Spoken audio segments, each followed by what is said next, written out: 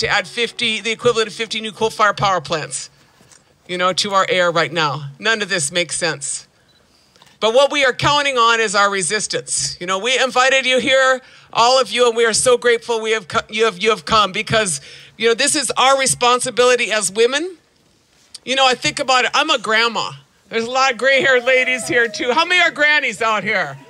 That's it, man. And when the grannies roll out, you're in trouble, right? That's right. They say that women get more radical with age. I don't know.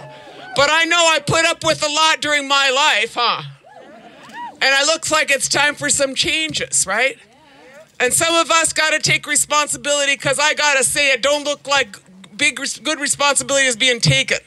So it's time for women to stand up and say, not only do we not want another tar sands pipeline, because it's just kind of like building, it's like the equivalent of the wall. It's an infrastructure project that causes human rights violations that is not necessary, right? It's a bad investment in infrastructure. What we want is a just transition.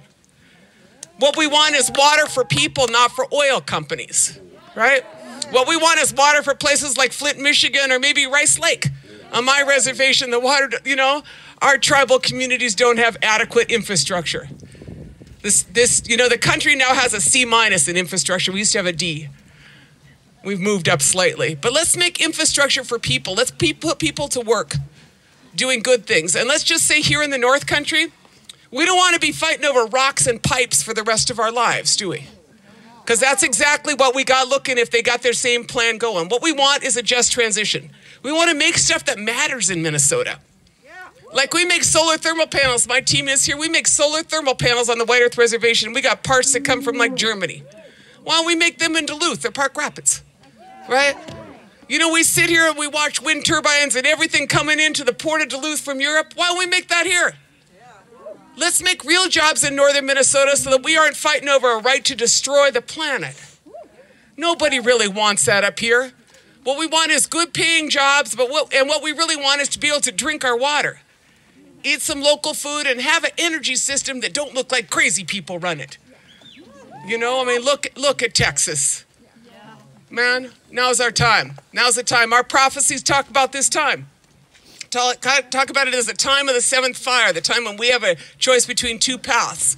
One is well-worn and scorched, and the other is green. I see that green path, and you all do too. And it's going to take the surge of our people, the surge of this movement, which is growing. It's not only the arrests, but it's the presence. And we all even got in a new president, didn't we? That was more votes than any president got in history, right? That's because of us.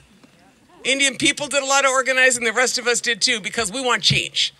And so we are here because we are demanding the change, and we're going to be part of it. We're saying, let's roll up our sleeves, Minnesota, and make a conflict-free future.